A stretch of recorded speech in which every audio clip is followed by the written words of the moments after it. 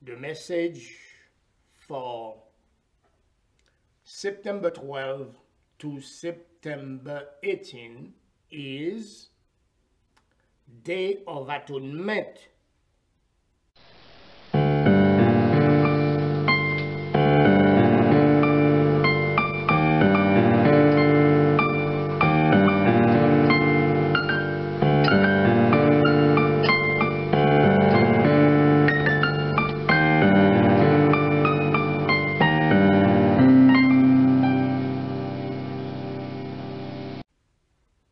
As you know, on Thursday, September 16, will be Yom Kippur, the Day of Atonement.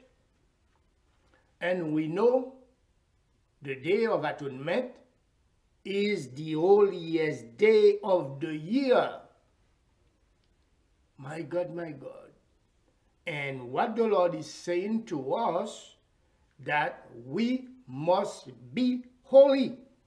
And in order to do so, we must come before Him and repent of our sins. My God, my God. This is a time that God is waiting for us to repent. Let us go right now to Numbers chapter 29. And let's start the reading with verse 7. On the 10th day of the 7th month, hold a sacred assembly. The Lord wants you to go to your place of worship and practically have communion with Him. You must deny yourselves and do no work.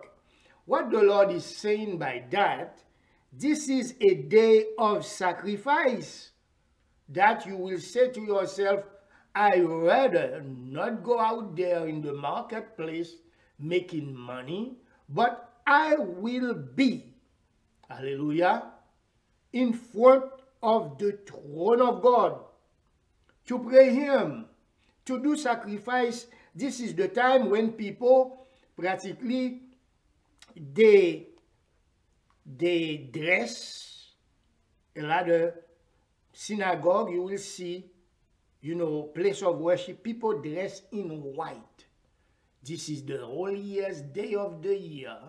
And this is a time you see people choose to fast. Fasting before the Lord. Amen and amen. And this is a time to bow down. The prophecy for this week is saying unto us, you must bow down to God. Guess what? God will not bow down to you. You must bow down to God. Amen and amen. Yes, God doesn't care how much money you have, how rich you are. God said, you must bow down to me. I will never bow down to mankind. Hallelujah. So, what are you going to do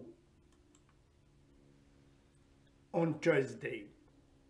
You are going to bow down to God. And you are going to repent. We can call also this day is a day of repentance. You will repent before God. You will change the course. You will have a conversation with God and you will say unto God, I am sorry. I have acted wrongfully before you. Forgive me. Forgive my sins. My God, my God. Yes. And you do that on the 7th day, on the 10th day of the 7th month. Thursday, September 16, will be the 10th day of the 7th month. And we know the 7th month is called in the Bible, not Tishri, but the month of Atonement. Amen and amen. And the Lord said, deny yourself. Present as a pleasing aroma to the Lord, a burnt offering of one young bull, one ram, and 7 lambs a year old, all without defect. Remember, on the Feast of Trumpet, God said, present an offering. And now he's saying again, present an offering. Like I said to you, this is the month to feast on the holiness of the Lord and to give gift to your God.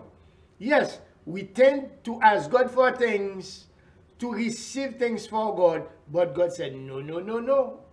This month is a month to repent before me. You are going to do a sacrifice. The things that you used to do, you are not going to do them, and you are going to present offerings to me.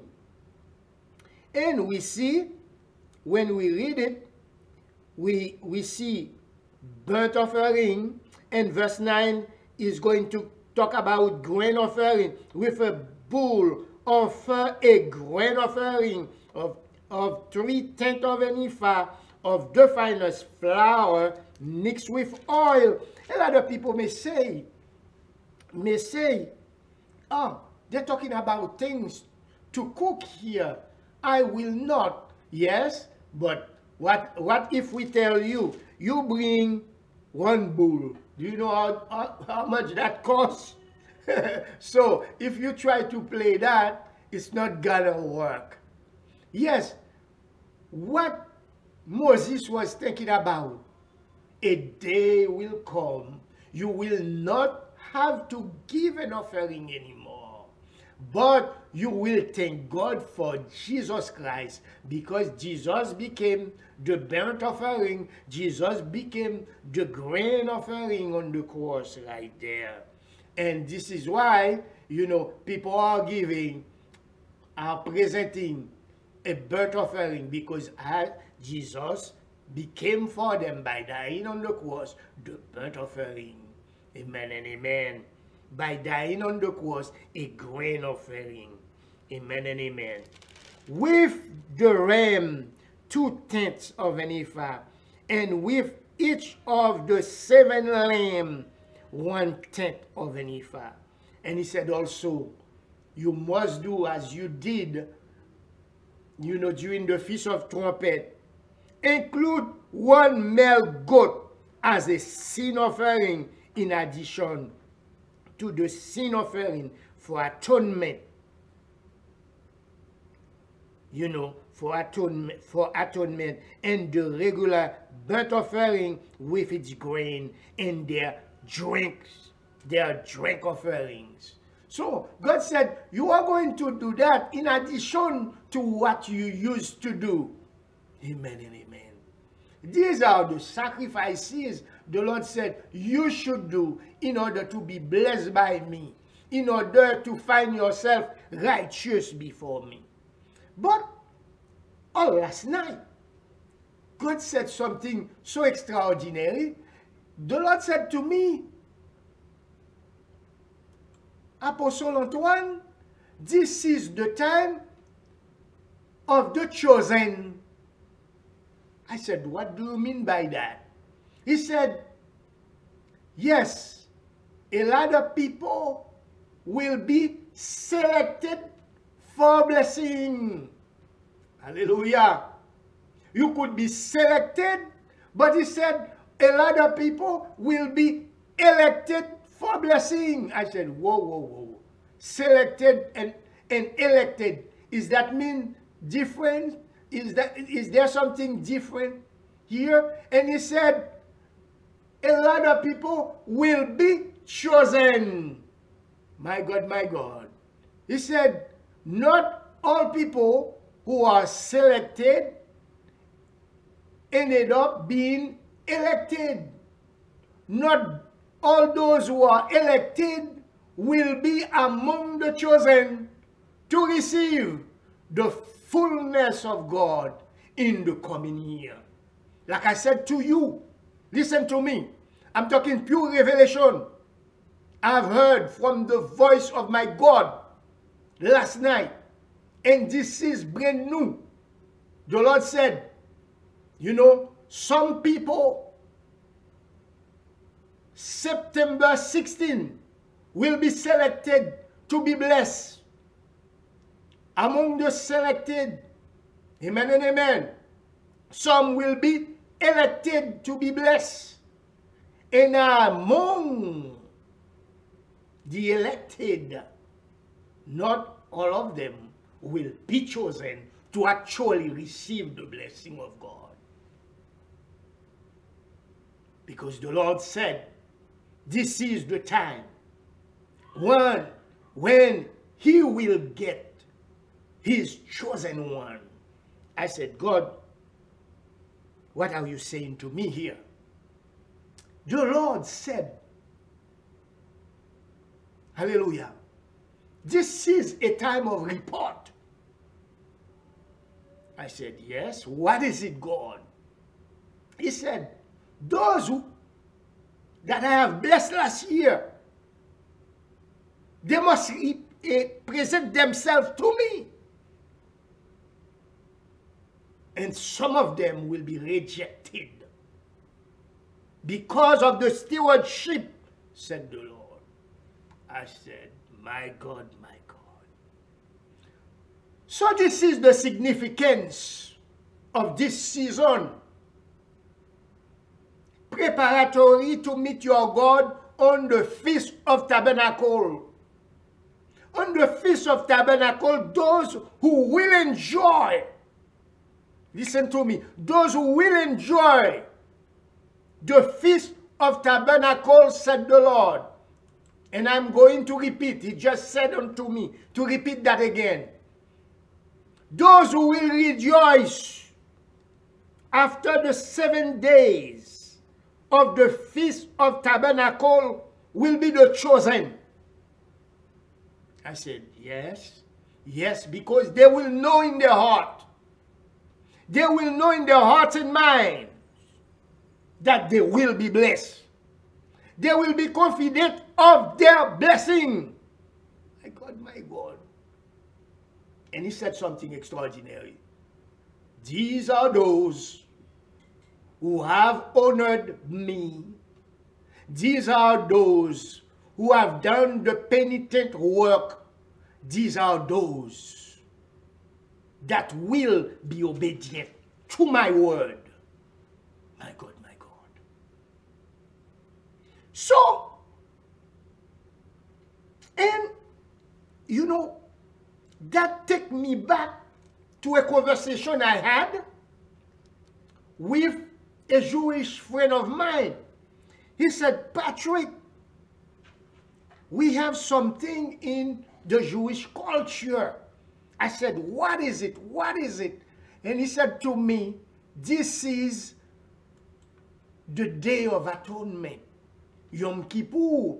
He said, my business will not work right if I don't go out there and repent for the sin that I've committed for the previous year. I said, why you say that? He said, yeah, because we follow the Jewish calendar. Now, the Lord said to me, Apostle, you have a greater revelation than them. He said, yes, you have a greater revelation than them. You know my calendar. I said, yes, you have taught me so. He said, tell my people this month, the month of Etanim, especially on Yom Kippur. He said, you know, that friend of mine said, I have to repent. I have to do better in my business. I have to do better toward the people that work for me. And I know some of them, I have done them wrong. I have to go before God and repent of all the wrong things that I have done in order for my blessing to continue to flourish. Imagine us Christians grasping this word, and be obedient to this word, and obey God. And now, the Lord said to me, tell them, if they want to be blessed, This is the question right now for you. Do you want to be blessed or not? Do not waste God's time and come on Yom Kippur crying when you will not do the work, and tell him, select me, elect me, Lord. Choose me. But the Lord said something extraordinary. The Lord said something extraordinary. He said, not all of those that will come on their knees before me will be blessed by me. My God, my God. Not all of those who will come before me will be blessed. And once again, this is the thing that you must know. Not all those who are selected for blessing will be elected for it. Not all those who are elected to receive the blessing will be chosen among those I will bless, said the Lord. The choice is yours, said the Lord. But you must start first by repenting of all your sins, of all the things that you have done, the wrong things that you have done to your brothers, to your sisters, to the Holy Spirit that you have bruised. So many times you have bruised the Holy Spirit, said the Lord. You have bruised my heart. You have bruised me. You have humiliated me before mankind. You have chosen things before me. This is the call that we answered last week during the Feast of Trumpet. And it is resounding right now in the hearts of all mankind. The angels are here to bring about the will of the Lord in your lives.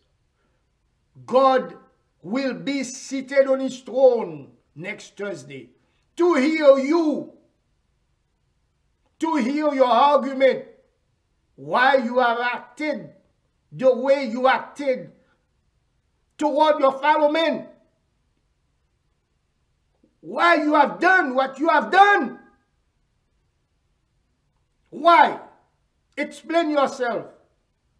Settle the case before me, said the Lord, and you will be selected. If you prove yourself, you will be elected. But will you be among the chosen? My prayer for you is for you to have the courage to bow down before your God and say to him that you are sorry. And say to him that you will do better. And say to him from this day forward, I will be your good son in the likeness of your beloved Jesus. If you fall into the lies of the devil and refuse to repent, you will be among the rejected one, because a council will be seated. A council of 63 beings will be seated to hear the judgment of God toward you as you present yourself before him. Let all those who will repent sincerely before their God receive the promise.